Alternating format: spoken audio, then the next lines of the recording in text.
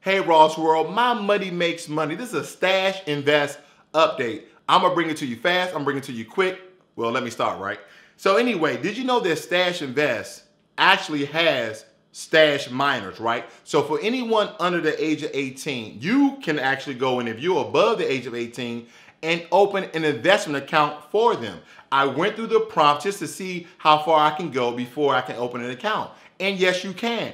It allows you to put their name, date of birth, and if you need their social security number as well. But look into Stash Invest for your young children, your family, your cousins, whoever, or maybe you're a mentor to somebody, you just want to help them along the way. Stash minors is a great way to invest with them, and the same rules apply. Okay, the same rules apply. The $1 a month, or is it $2? I'm gonna get on the retirement one, Stash Retire, but it's either $1 or $2 a month.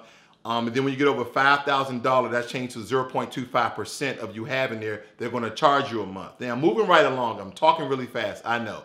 Slow down. Stash Invest for minors is a great way that you can invest for someone that's under the 18, whether they're your children or not. They don't even have to be related to you. So Stash, that is a great, great program. Now, Stash Retire is either $1 or $2 as well a month. And you can either do traditional or Roth IRA to help your retirement along the way. Now I have one more thing to tell you about Stash Invest. Excuse me as I look down.